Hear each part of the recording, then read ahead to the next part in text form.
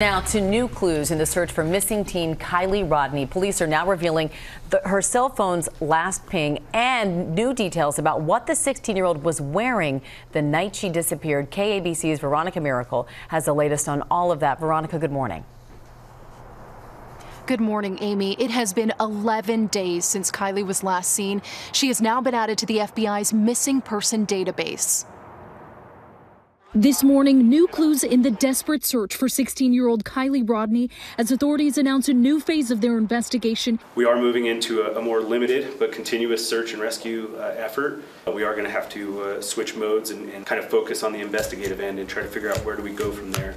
The Placer County Sheriff's Office saying the night she went missing on August 5th, Kiely was seen in a video wearing this white sweatshirt with pink writing covered in the words "Odd Future." Last week, investigators said the missing teen was likely in possession of a different sweatshirt seen here with eerie lyrics saying, "You don't want to be forgotten, you just want to disappear." I recognize both sweatshirts. The darker one belongs to her best friend.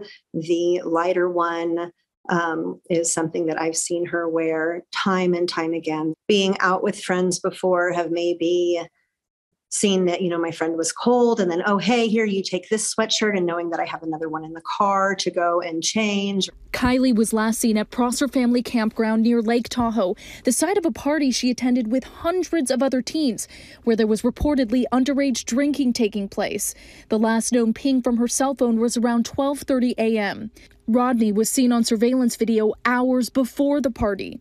As the FBI combs through the more than 1,200 tips, authorities have pursued several leads, including digging up a burial site near the Prosser Family Campground, only to find the remains of a dog. I imagine there's obviously relief knowing that she wasn't found there, but then also anguish knowing that, you still haven't found Kiely. Yeah, it's important to hold on to hope. It's okay to feel sad and frustrated. It's okay to feel this anguish. Rodni's car, a 2013 silver Honda CR-V, also missing. Because of this, authorities are still treating this as a possible abduction case. Kiely's best friend Magdalene determined to find her. I'm just really scared for her. I just want her to know that I love her and that I'm going to find her. And Kiely's mother says the last text message that she received from Kiely was that she would be straight home. That was about 1 hour before Kiely's cell phone last pinged near a lake. Guys. All right, Veronica, thank you for that. Can only imagine what the family is going through and the friends. All right.